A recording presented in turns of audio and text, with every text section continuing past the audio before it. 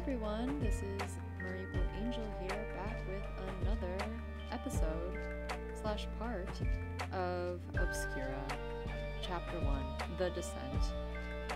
It's been a couple days for me since I've been able to play, so I'm very excited to get back into this.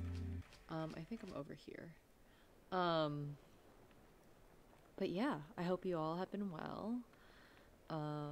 IRL stuff has been a lot, but I finally finished all my IRL stuff that are pressing and have deadlines, so I'm treating myself by playing this game. I think last time, I know we're on Kier's route, and I know that the main character has kind of been pulled into this, I'm assuming, a ring of people who commit crimes but they get paid, and I don't know exactly how everyone has gotten together, if they were also similarly pulled like Marie, the main character rather, has been. But it'll be interesting to see more of that backstory if it comes along. Also, when is the next job going to be? Because, you know, the main character, we have to start working if we want to get enough / earn enough to get the lunar ichor. Well, or some lunar ichor. So, we'll see. Let's just jump into it. In the days that follow, I get used to the pace of life in Mousehole.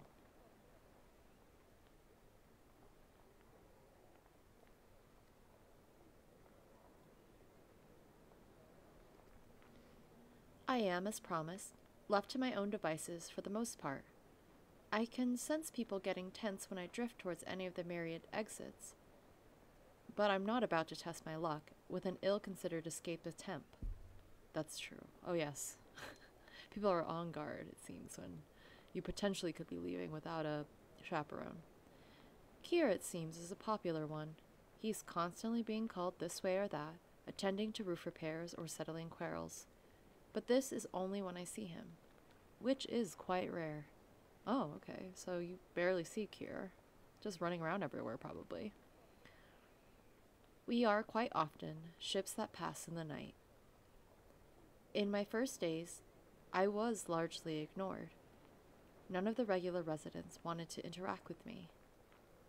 Also, scratch that about the criminal ring of criminal people, of criminals, sorry. I'm just assuming we're like in a poor neighborhood, and obviously these people, these residents, are just doing what they can to get by. I'm also curious, like, how do people end up in the underground? Like, it makes sense to me that you would go to the underground for something that is of, you know, a short-term, relatively short-term goal. For some, like the main character, lunar ichor is going to take a while to get, but overall, it's a short-term goal. Is there ever a case, or are there cases, just seemingly by like the residents that are in the underground, do you end up having a short-term goal and then it turns into a long-term stay because you're either unable to do it, or you get what you want, or maybe you have already established a sense of home or feeling or whatever, and is it better than outside of the cavern? I'd be curious to know more about that in particular. I'm sure some people in the cavern who have stayed longer than they intended, it's due to circumstance, like financially not be able to go back and support themselves outside of the cavern and above ground. I'm not really sure. There's a lack right now, from what I understand, a lack of detail about what what life outside of the cavern / the underground is. So I'm going to keep out an eye out for details like that, because I'm very curious. I have to admit, it nearly drove me mad. But once I proved to their satisfaction that I am not a deranged maniac, the people seemed keen to get an additional set of hands in their work. That's good. I've chopped vegetables and hauled water and watched babies and held a lot of ladders in place. It's not hard work, but it conquers my boredom and gives me a chance to make small talk. Blue! I need a hand. On it. Shale, one of the friendliest people on Mousehole, is stacking crates near an exit passage. Not sure how much I can help. I don't think my reach is longer than yours. I just need a little more support so I can hop. They do a short hop and shove the crate into place. If you got time, I could use a hand a little longer. My schedule is packed, but I can skip a social engagement or two to help. Oh, Blue, ever sarcastic. Shale's chuckle is gratifying. Very funny, but aren't you going to the strategy meeting soon? Strategy meeting? You're running lookout, aren't you? I believe that was the arrangement, but this is the first I'm hearing about a... Kier, you can't just come in and just say things last minute, but I guess you can. Hey, Blue, we gotta talk strats. Speak of the devil. Looks like I'm doing this on my own. I wouldn't want you to skip that social engagement. Thank you, Shale. Maybe there will be some barrels we can roll around later to make up for this. I think there's an empty one around here somewhere. The kids took it to roll each other in. That I would love to see. Are you ignoring me, Blue? Not in the slightest. You know how much I love talking with you. Bye, Shale. Bye. I make my way towards Kier. I'm a little more comfortable following him through the narrow, winding paths of Mousehole now. Hi, Kier. What were you doing there? Trying to give Shale a hand. Makes sense. Shale's always finding good tasks to get the kids involved in community work. You're probably right, but I resent that remark. Anyway, get moving. Everyone's waiting on you. Well, I wasn't told about this meeting until, like, literally a minute ago. Exactly, Blue.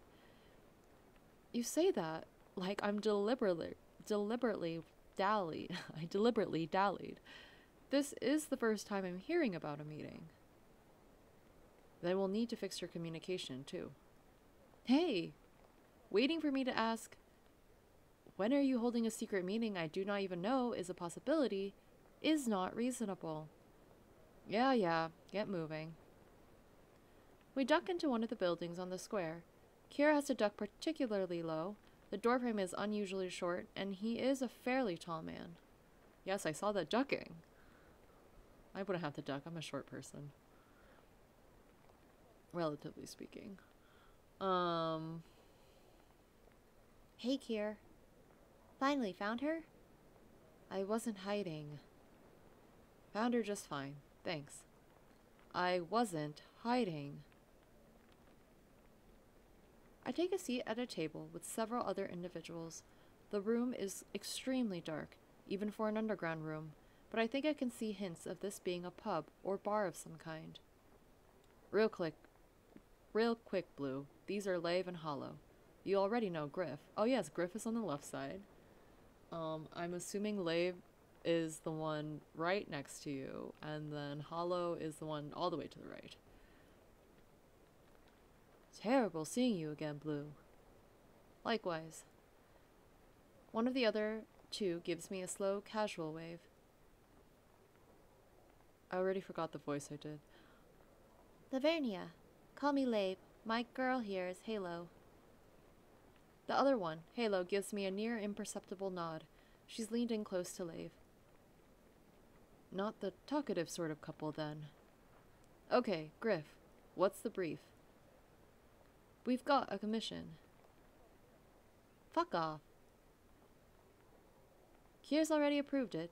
Don't worry. It's fine, Lave. Griff gave me the full rundown of the client. We've got a commission to relieve the auctioneer of a few choice pieces. Oops.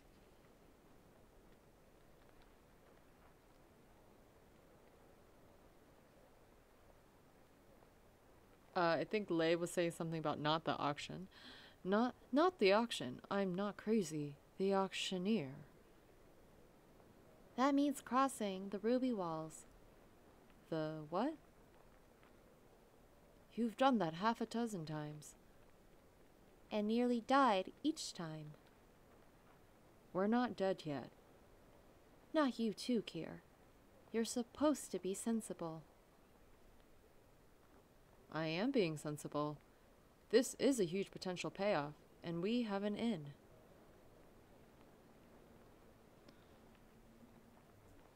Interrupt? I want to know more, like, what's the in? Who's the in?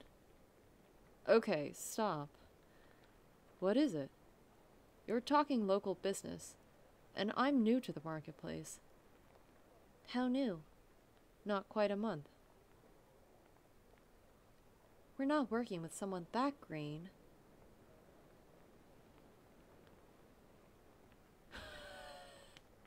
How did you...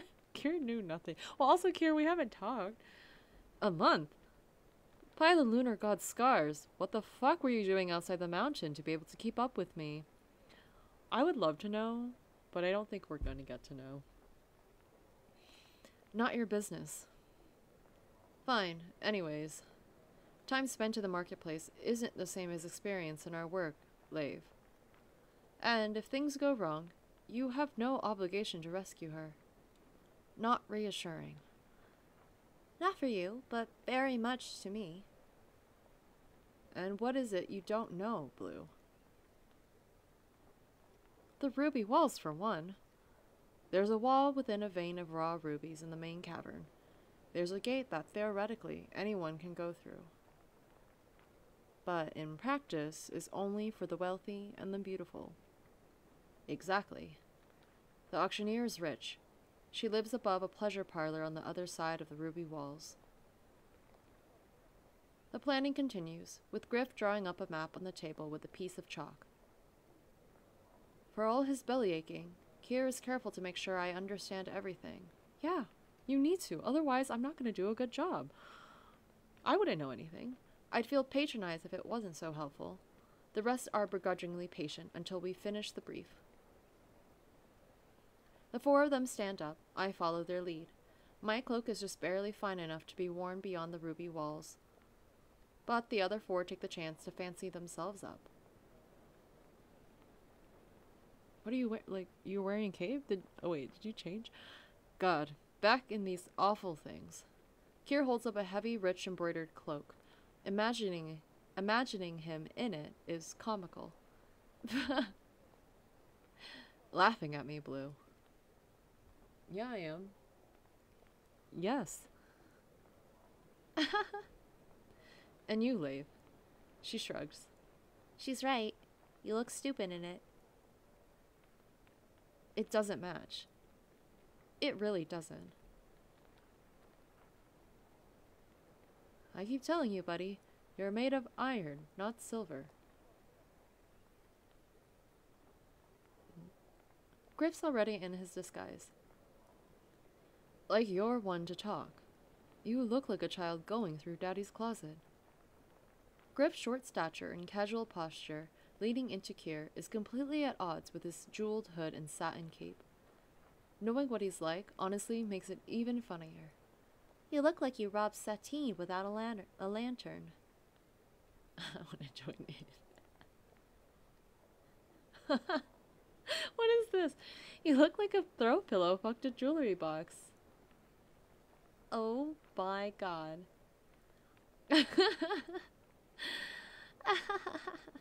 Leif bursts into laughter, mostly a Hala's response, I assume. Blue. No, sorry. Blue. Oh no. I'm sorry, now I'm just laughing. Kier reaches over, takes hold of my shoulder, and holds tight as he curls into himself, choking on laughter. Laugh it up. After a second, Griff looks at me. It wasn't that funny. You just surprised them with vulgarity. Kier pops up, a smile in his voice. No, it was a bit funny. You really put it over the top, Halo. Oh no, Thanks, Halo.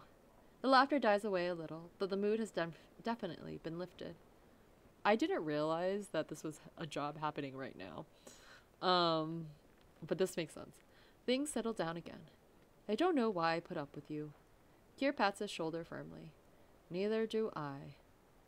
There's some more scattered laughs, but the atmosphere of the room slowly turns more serious.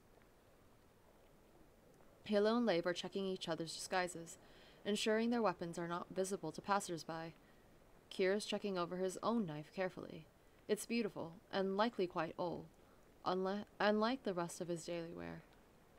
Should I be armed? It's not a good idea, obviously.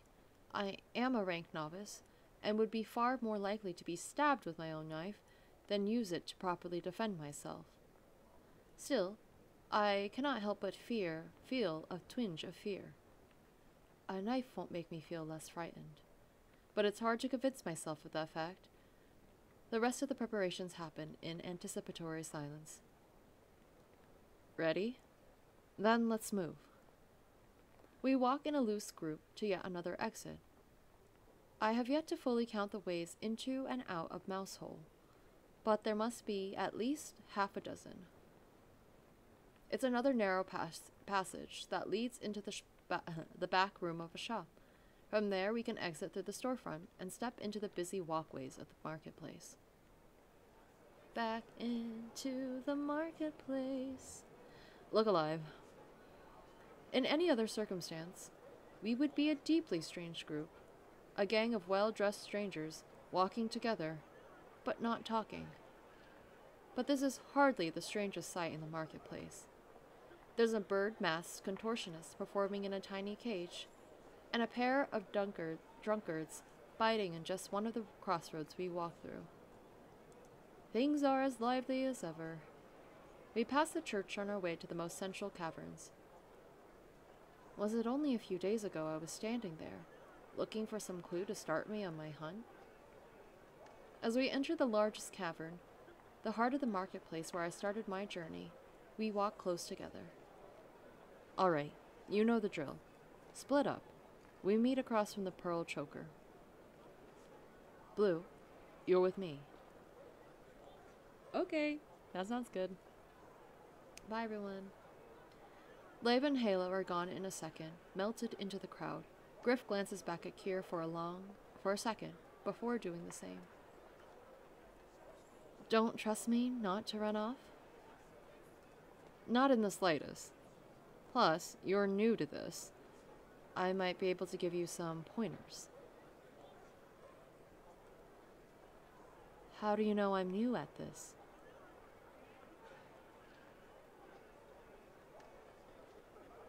You're paying a lot of attention to small details, the kind that are easy to ignore when you're used to this work. Fair enough.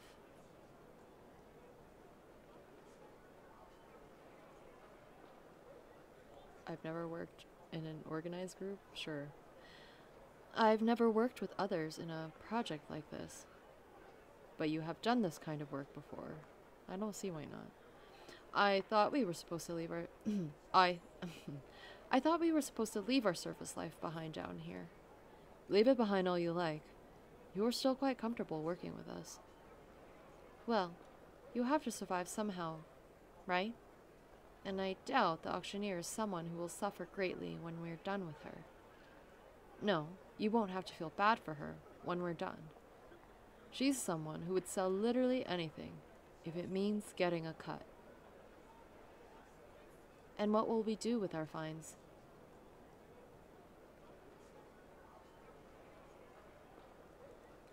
Sell it to a different asshole who would do anything for a cut. I think you'll like him. I'll think you'll like him, though. He's got a tongue as quick as yours. Is that all you think I am? Maybe if you talked less, I'd understand you more. Not a chance. Worth a try. And here are the walls. Take them in. My first impression is that they're nothing special. Stone walls about twice as tall as the average person, smooth enough to be nearly impossible to climb barehanded. And then I notice the flickering lights. The rubies in the stone have been dug around and polished, where they sit so they catch the light. They glimmer like candles, but the color is richer and redder than any fire. There are hundreds, possibly thousands of them. It's subtle and beautiful. And here's our gate. Brace yourself. Kier seems to set his shoulders and marches forward, leaving me to hurry and catch up to him. Beyond the ruby walls are still busy, and it's not as though there's anything to muffle the sounds of the rest of the marketplace. But there is still a noticeable change. The rest of the marketplace has people hawking their wares, shouting at potential buyers and cajoling them to buy. Here, the people stand in front of the businesses don't shout. They offer samples or display their wares, pose at and flirt with passers-by, but there is no shouting. I suppose if you have business here, you don't need attention. You don't need to shout to get attention. It really is different. There's nothing in the world like the jewel box. It might have been said in admiration, except Kier's voice is oozing bitter disdain. I want to say, wait. There's nothing in the world like the jewel box.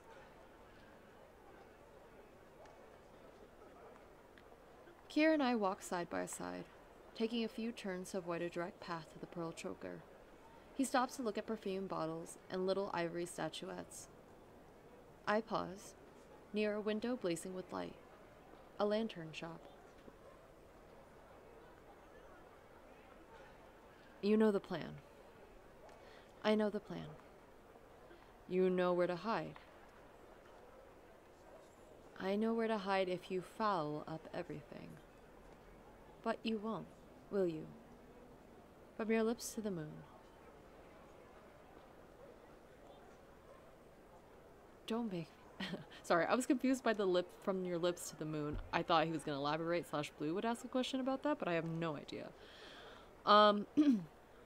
Don't make me run again. Or what? Or I'll be very cross.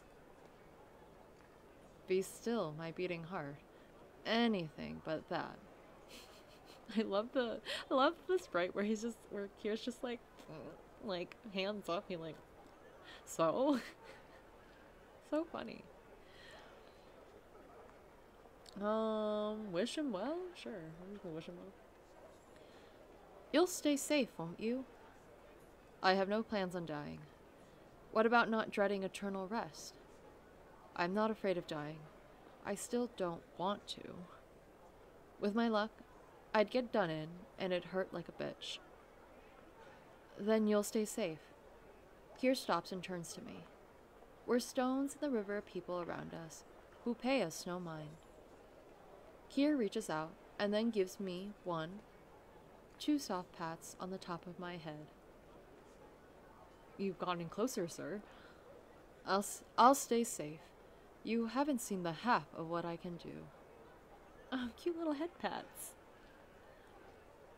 His voice is warm and confident. Bye.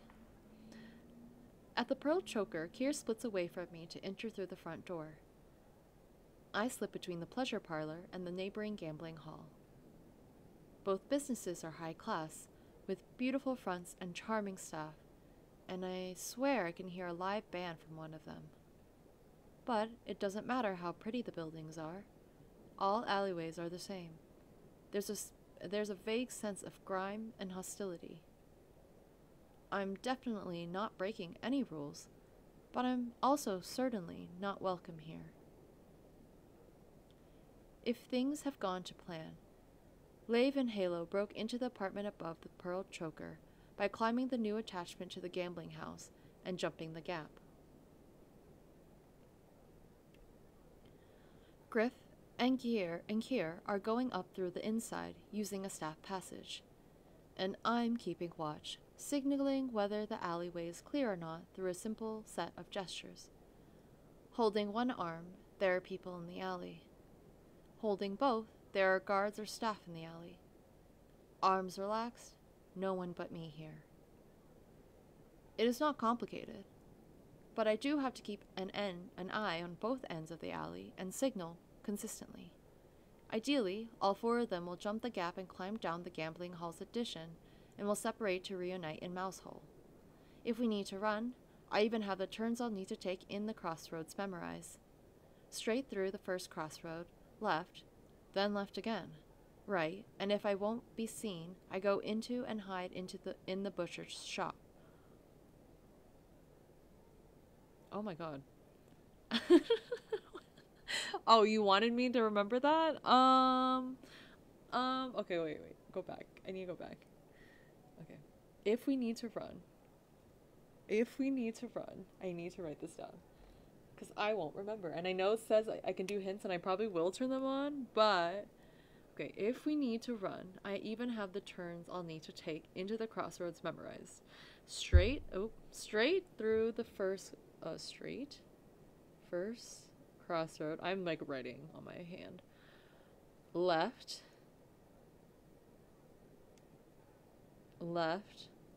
right, and if I'm not seen, eyeball with, go into butcher shop. My arm, I'm gonna have to, okay.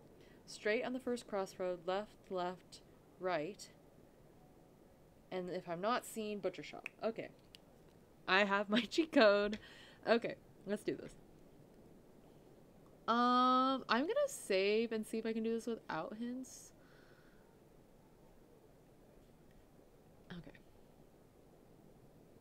Okay, and if there are people, okay. At least I'm just trying to, okay. I was trying to remember, make sure. At least I have a plan. I lean against the gambling hall wall. This one is made of stone, beautifully cut and polished and scratched with all sorts of graffiti. People never change. Always marking that someone had been here, that Agatha has great tits, that Darvin fucked his mate. Delightful. I'm alone in the alley. I drop my arms and wait. I feel a cool neutrality. I think I'm fine. I don't enjoy this life, but I'm not upset to be here. Would I choose to be here of my own accord? Probably not. But to get Lunar Ichor, I'd do anything. At least this is something I can tolerate. But for the moment, I had to put those feelings away. For a short while longer, I am completely alone.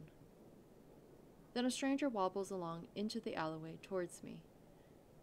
Hey! Hey. Mind if I smoke? Not at all. Want any? She holds out a little pouch of herbs. I recognize it on sight. Sweetgrass. I've had it plenty of times before. Back on the surface. You smoke it with others to build bonds. As loose herbs like this, it softens the hard edges of stress. Not enough to addle the mind in any way, just enough to make connection easier. I'm supposed to hold one arm. I let my arm rest against my torso and grip my elbow firmly. Sweetgrass, right? You know it? Every teen learns to grow it where I'm from. Lucky you. I only found the stuff down here. I feel like I should be focused, but no. But like, then why am I in the alleyway? Like, no? It's a kind offer, but I have to say no. Fair enough. More for me. She rolls her tab with quick, clever fingers. Even if she's new to the practice, she's clearly gotten good at it. She strikes a match. I can smell the faint sweetness of the smoke. I keep turning my gaze to either end of the alley, still focused on my mission. What are you here for?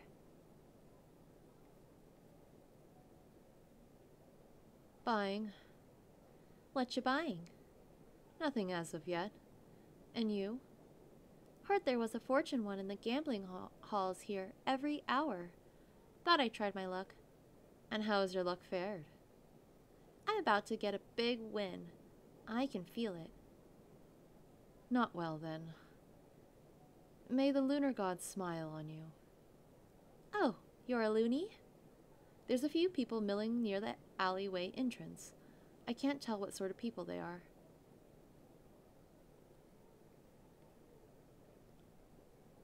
Well, most people here are. A lunar blessing felt appropriate. It's so strange, though. The solar god makes everything perfect. The lunar god ruins everything. And then the people here worship the moon? I was never one for theology myself. Whatever. Oh. One of the people at the end of the alleyway starts coming in. Big, confident posture. At first, I can't tell if they're armed. Then, I see the blade. I mean staff or any staff? Yes? It could be couldn't it be a staff person? They get closer. Hello. Any reason you're loitering back here? Oh, I didn't realize we were loitering. We were just having a break. Yeah, we were sharing some sweetgrass. Want any? She rummages through her bag, but the stranger cuts her off. No. They point at me. I didn't see you in the hall earlier. I wasn't in the gambling hall. Then where have you been? Here. Proof? Well, I've been here with her for a while now. Mind if I ask a few questions? Go ahead. Definitely some kind of security force. Did you come here alone? Come where? This alley? To the jewel box.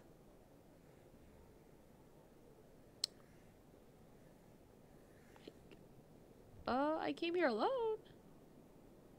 But does it I need to save.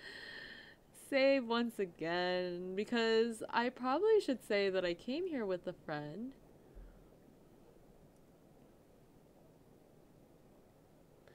Oh, no. I came with a friend, but he wanted to do certain things, and I didn't feel like joining him. You know how it is. Their posture betrays nothing. Then I see my new friend here with seagrass, and she offered to share some. That's what happened? Yeah. Put that out and go back in. I'm not done yet. I'm talking to this one, alone. It doesn't sound like they're going to brook any argument. You have a win waiting for you, right? Yeah. Good talking with you. Likewise. She leaves, and I'm left alone with this member of a security force. Well, where's the staff? Remain home. Is there a problem, then? Routine check. Do people not stand around alleyways in the jewel box? Not unless they're looking for trouble.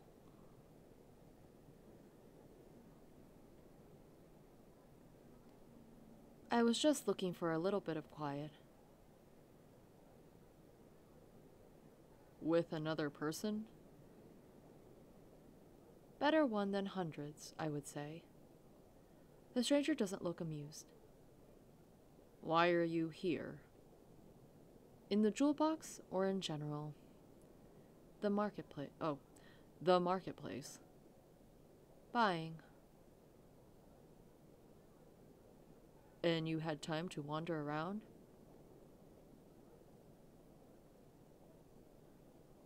Turns out not everything is for sale all of the time.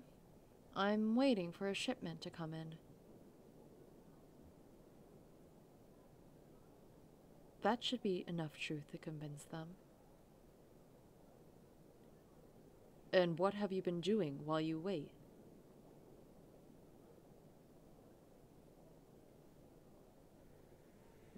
my business?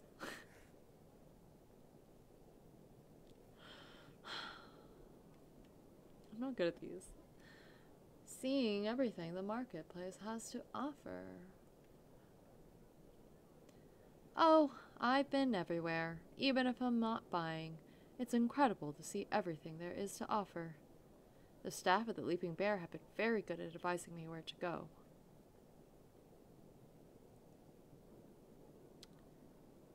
No answer, but that's better than a bad one. Open up your cloak. What? I need to check you for dangerous objects. I mean, I guess. Good thing I didn't take a knife. I opened my cloak and put up the security officer examining with almost intimate closeness by lantern light. It's uncomfortable, but there's only so much I can do. I did consent to this, technically. As you can see, I am just an ordinary traveler. I agree that you're not carrying any weapons. You're free to go. Sorry? You can leave now. My first instinct is to tell them that I want to stay here, but that's not going to go over well. I'm waiting for someone here. Then wait in the tea parlor across the road. Clear out. I'd rather not. They stare at me. I suppose they're trying to parse exactly what I'm thinking. You've been cooperative, so I'm going to extend the same courtesy to you. Once. Get out of here before I have to take you in for suspicious behavior. I freeze. I can't leave, but staying is also no longer an option.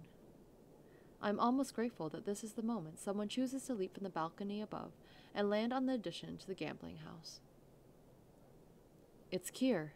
He lands, and before the security officer can say a word, a knife flies past my head and stops in the officer's gut. Oh my gosh. Sorry, the music just came back. They fall, gasping. We're compromised. Run! I don't even stop to think. I just move. No one's raised an alarm yet as I sprint from the alley. But me sprinting away from the gambling hall at full tilt is inherently suspicious. Other security officers start pursuing me. I reached my first crossroad within seconds. I run straight through. I sprint straight through the crossroad, plowing through a cluster of people, listening to a musician on a corner. I could swear my pursuers are getting closer. Another crossroad. Turn left. I can feel the ache of exertion settling into my muscles, but I'm not close to safe yet. I'm not slowing, but the security officers chasing me seem to be getting faster. I nearly collide with some random passerby. Turn left again. My legs and lungs are burning. This is even worse than when Kier abducted me. Then I could just follow him. Stop her! The general apathy of the crowd around me means no one will help me, but no one seems keen to help security either. Did I do left already? Bless the moon. Even so, one of my pursuers is getting dangerously close. Gotta shake them. I spot someone selling an assortment of chairs, with several tall stacks within reach. I can't help the words that come out of my mouth. Sorry about this. I grab a stack and pull it down as I pass. Then another. There's a fearsome racket of wood on stone, the surprised shouts of people passing by, and a quick glance back shows none of the security guards as close to me anymore. Almost there. You have to turn right. I know what I'm looking for, and thankfully the security is just far back enough. They won't see me. Hide with the butcher. Hi, butcher. I practically tear the door open. I need sanctuary. The front room is thankfully empty, and the butcher is quick to jump to action, letting me into the back. The room is chilled with blocks of ice, and there's a faint smell of blood. At least there's a roof to keep the cold in. I have to fight to keep from panting. the cold air harsh against my throat. I feel lightheaded from suddenly stopping. All my blood is in my legs, or that's how it feels. You're hiding here. The shopkeeper opens a wooden chest, empty, and pulls out the bottom panel. There's a deep hole under the false bottom, a natural gap in the mountain stone. It'll be cramped, but I am in no position to complain. Thanks. I was so scared. I mean, there weren't any of my hints and the time was going, but I did write this on my arm. So I kind of like that. That was very interactive. I climb in, and the butcher puts the false bottom back in the box over me. I hear him pile a few things into the chest and then close the lid. Someone is pounding on the stone counter in the front room. The butcher must go back into the front room because I can hear voices. Or must go back into the front room because I can hear voices, but not the words being said. I close my eyes and strain my ears. I can hear my pulse, but also people coming into the back. Footsteps. Words are still difficult to make out. I cover my mouth under my mask and try to breathe silently. Please. Please. There is a loud bang, and I inhale so sharply I almost choke. Someone's kicked the chest I'm hiding under. Not enough to disturb the false bottom, thankfully, but still. The lid is opened. I don't move. I don't breathe. I keep my eyes closed tight and my mouth covered. Please. The lid is closed. The footsteps get further away. In the darkness, I pull away my mask just enough to run my hands down my face. It's back on when the butcher comes back to get me.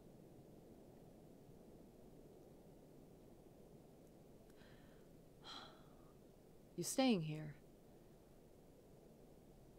For an hour or two, if that's all right with you. Don't touch the goods and you can stay. Thank you. A few hours in the cold, alone with my thoughts, is not fun. But it's a relief compared to the escape I just endured. When I feel like the coast is clear, I leave the butcher and make my way to the safer side of the roofy walls. I have to meet Kier and the rest now. When we reunite, it's in the run-down pub in Mousehole. Hey, Blue, what took you so long?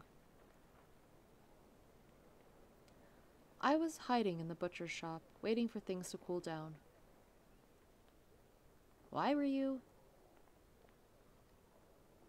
Kier, did you lie to me? Was I a decoy? I mean, I guess it's fine if that's part of the job, but like, that would have been nice to know. Good job hiding, Blue. We only just got here ourselves. Such a liar. I realize exactly what's going on a second later. Kier, you shithead. Fine, take it out on me now. Did my running around as a distraction actually do anything? It was a guarantee. But we were already done with the hardest part of the job. You were duped.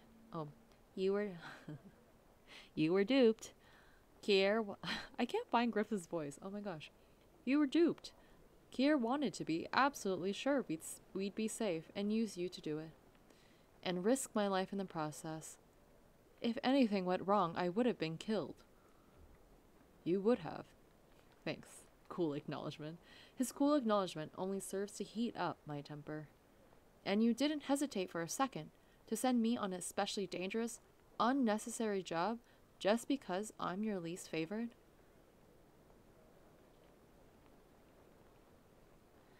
If you're not making a list of which of us gets thrown off a cliff first, you're not thinking far enough ahead. Kier. Anything else I should know about then? Are you going to feed me things to check for poison, or sell me to get intel? Fuck off. You're the one who decided I'm disposable. I just want to know how much. I knew you weren't going to get... I knew you weren't going to get killed. You don't need me to tell you that you're quick thinking and fast on your feet. I could rely on you to be a distraction and let the rest of us get out safely. But you couldn't let me know what I was doing, and that is where the problem lies. It's not a problem. It's less as a problem of doing this dangerous job, the second part. But it's more of a problem that you did not communicate this, Kier. I'm also mad. Oh, no, that is an excuse. No, I couldn't trust you to do it if you knew what I was asking. Maybe I just won't do anything you tell me to do, then, unless I understand why. I cross my arms. Kier can't see me seething, so I settle for communicating it in posture instead. Drinks on us, whoever this is. The one of the servers, a barmaid with pretty hands and a full flat moon mask, delivers drinks to our table. Thanks, babe. Don't make me regret this, Griffy baby. Griff will be on his best behavior now, right? Yes, he will. He almost sounds like a chastened child. Kier lifts his drink. To a successful run. To a successful run. The others raise their tankards. I would want to drink after that, bro. To hell with it. Might as well get drunk. I toast with the rest of the thieves. The glass clinks and we all drink. Well, show us the loot. I think we've earned a look at our prize, right? Yeah. Halo and Leif go through their pockets and drop some small things on the table.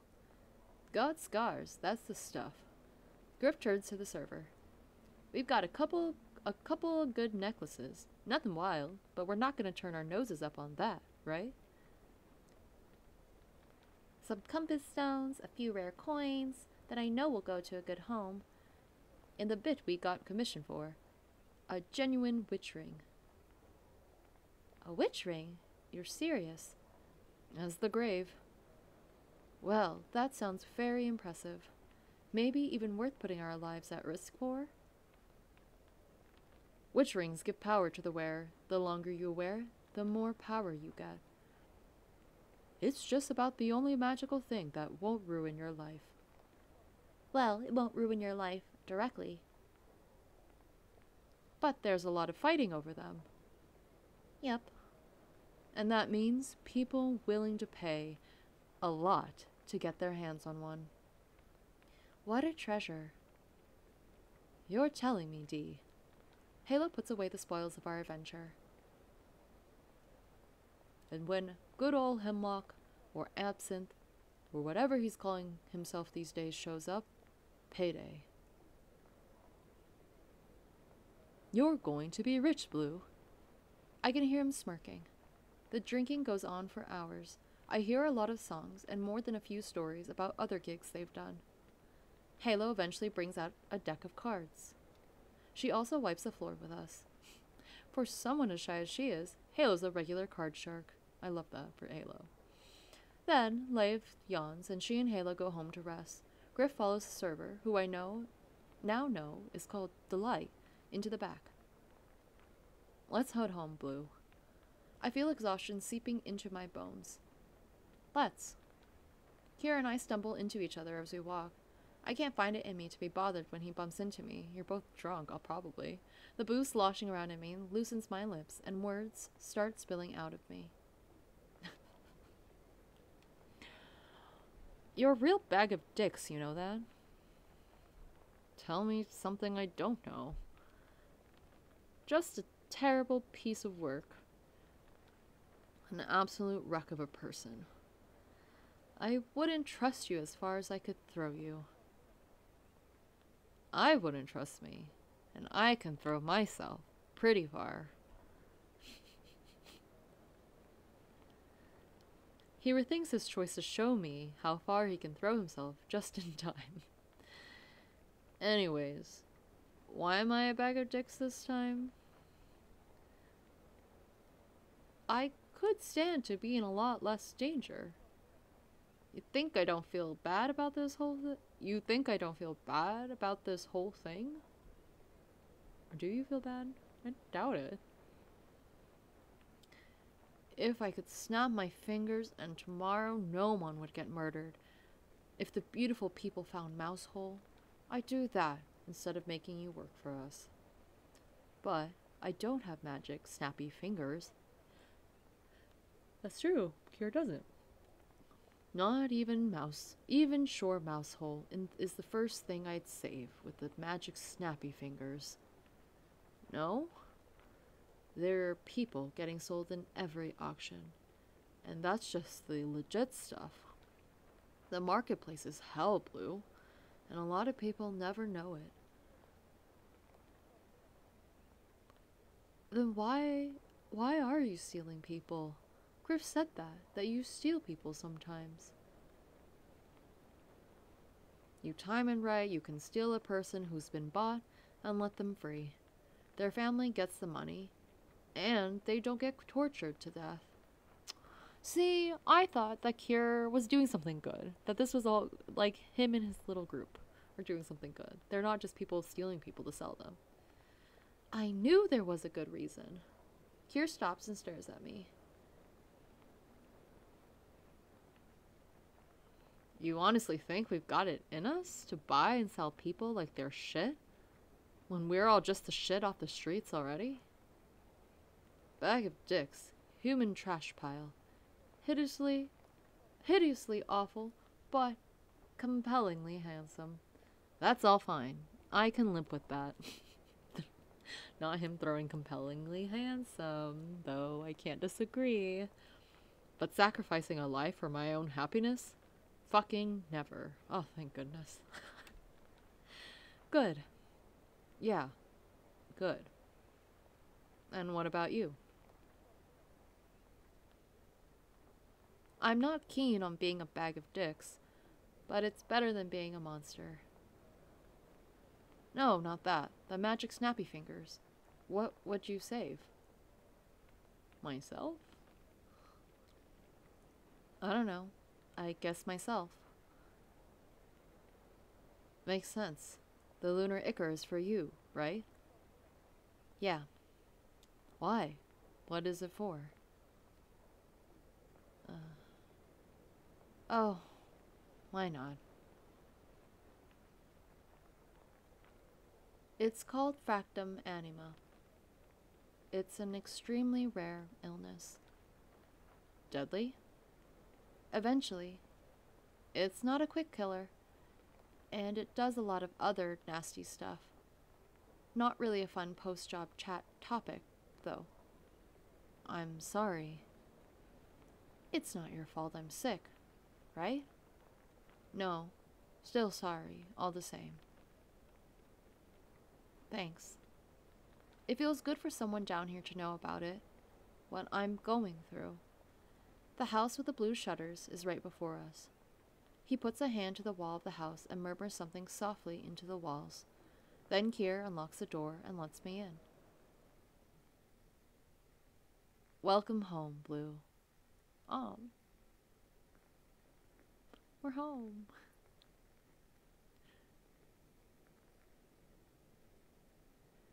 He's still standing in the doorway. It's an arresting image. This man who is ruthless and generous in equal measure, welcoming me into his home, both as a kindness and blocking the door because I am a prisoner.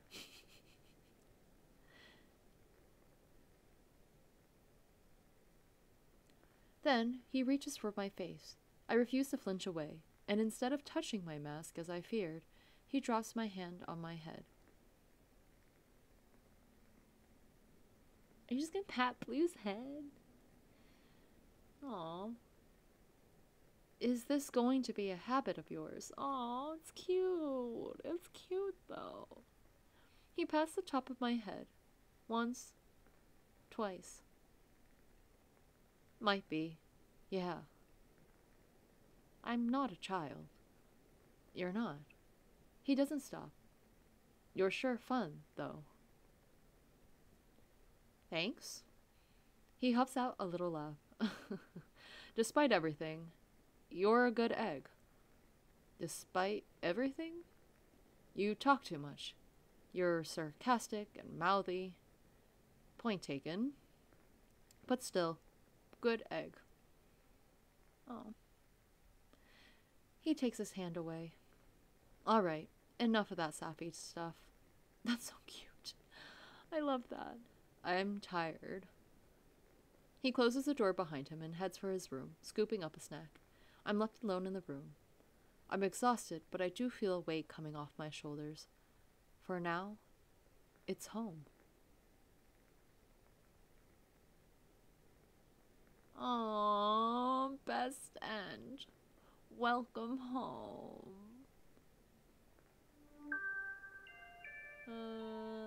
It's so cute. This is so much better than from... Oh my goodness. I love this route so far.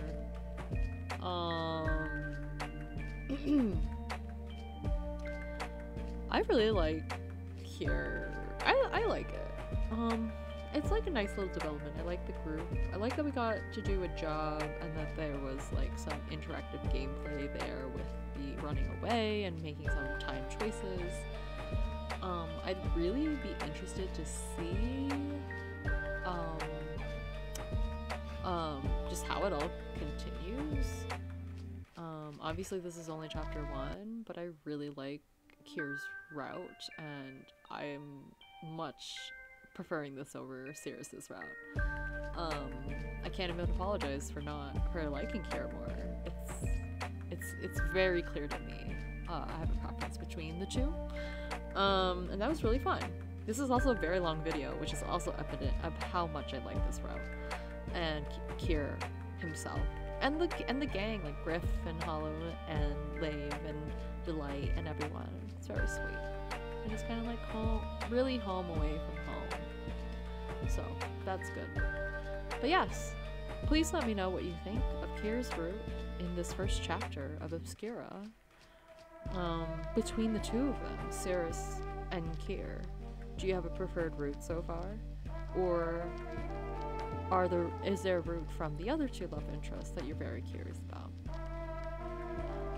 I will be playing the other two, of course, soon. Since I got the best end with this, which actually I'm quite surprised, but it just felt right with some of the choices. I will not be playing this on screen, like continue playing Kier's route for chapter 1 on screen, but I encourage you to check it out yourself if you're able to. But yeah, I will leave it here for today, and I will come back with another video soon. Bye!